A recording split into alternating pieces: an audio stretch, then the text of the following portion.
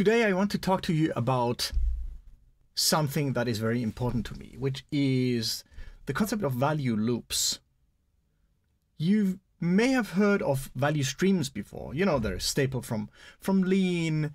They've come to new visibility in recent years with people talking in terms of DevOps, in terms of, you know, inspecting the entire system. This is the first way of DevOps, right? But the problem is a value stream, you know, it's this sequence of activities performed by whatever actors that are supposed to deliver value.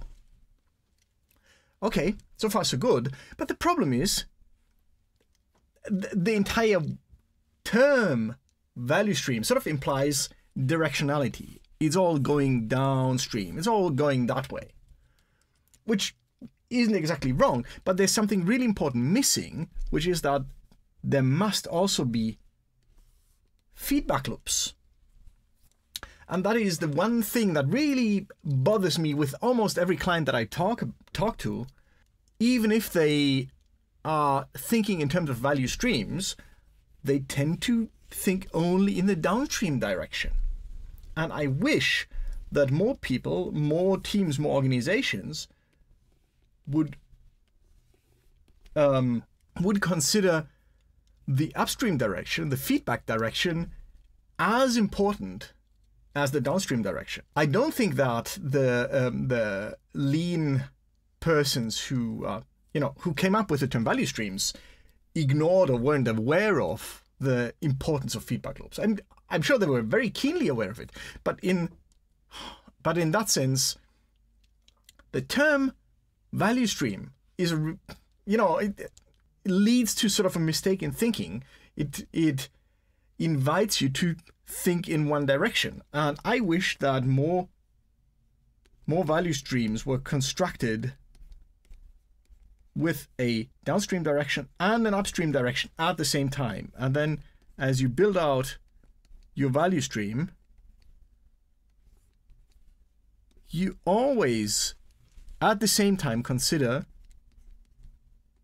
the inverse direction. To grow your product, to grow your organization, to grow your work, to not waste the value stream. It's not supposed to be a static thing. It's not supposed to be this, perfect on the first try. That would be ridiculous. You're setting yourself up to fail. Build value loops. Build structures that enable you to learn, to change your value stream. You know, maybe you discover that actually this is a terrible idea. We should rather do it slightly differently. And of course have feedback. This is something that I've found to be more and more important to me.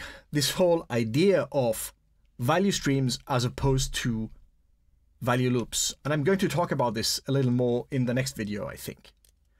Thank you so much for watching.